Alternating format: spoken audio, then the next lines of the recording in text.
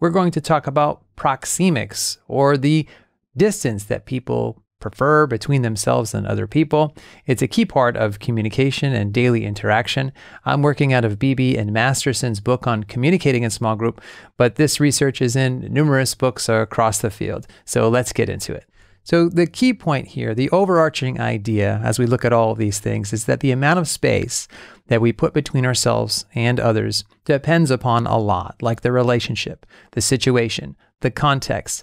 If you were in, for example, a crowded room, like a crowded nightclub, you would allow and feel okay with a much more personal contact with other people than you would if you were in an outdoor park or other kinds of big public situation.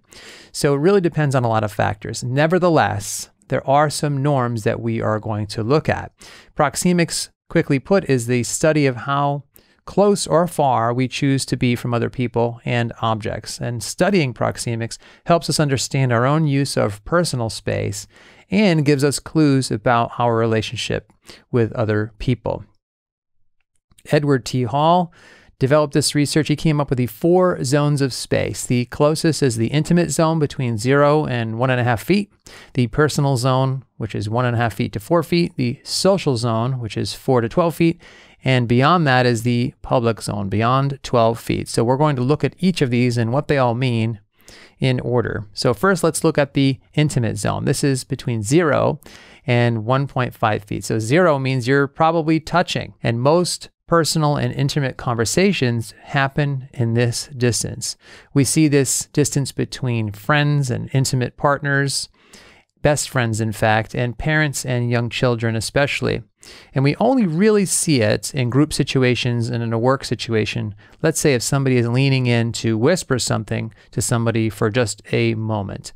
This is the distance where kisses and hugs happen. This is the distance where headbutts happen. So this is an extremely intimate zone where almost anything can happen, and which is why we allow very few people into this intimate zone. The second zone is the personal zone. This is 1.5 feet to 4 feet. Conversations with family and close friends happen in this zone. In groups, let's say you're in a group setting, you might be this distance from other people, but some people in the group may feel that this is too personal. This kind of space is a bit too close. This is the distance where handshakes happen, high fives happen, a slap on the back would happen for a good job. This is also, though, fighting distance, which is why not everybody is comfortable with it. If somebody is close enough to punch you or kick you, then there is a bit of vulnerability we may feel when we're in this personal zone. Number 3 is the social zone. This is 4 to 12 feet. Most group interactions happen in this zone. This is where interactions with coworkers and other kinds of professionals occurs. This is close enough to pass objects back and forth, close enough to sit around a table, close enough to talk to somebody across a desk in an office situation.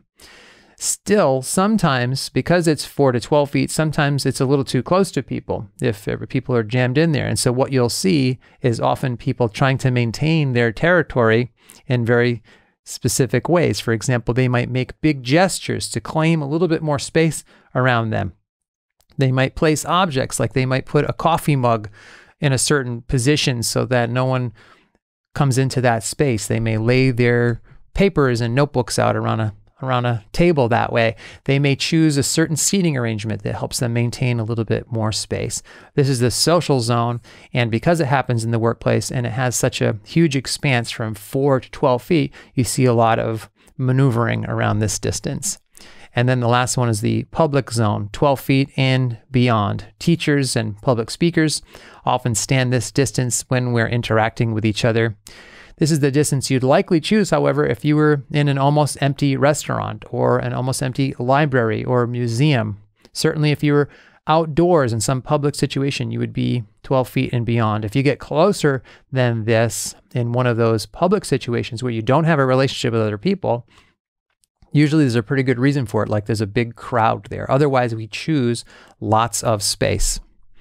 So why does this matter? Well, our increased awareness of the kinds of proxemics preferences that we have and others have will help us to adjust to other people in conversations and in relationships. For example, You may want to respect other people's needs for more space. Usually people have a comfortable distance that they're willing to be to someone else. They have a bubble, and you don't want to enter that bubble unless the other person seems like they want to be that close to you. So the key takeaway here, especially when you're getting personal, is it's riskier to get too close to somebody, to stand too close, than it is to maintain a slightly more respectful distance. So don't get too close too fast. Make sure you maintain a distance and let the other person adjust to you as well. So question of the day, have you ever gotten feedback on your personal use of space? Do you stand too close? Do you stand too far? I would love to hear your comments and your comfort level with distance to other people in that comment section below. So thanks. I will see you soon. Take care.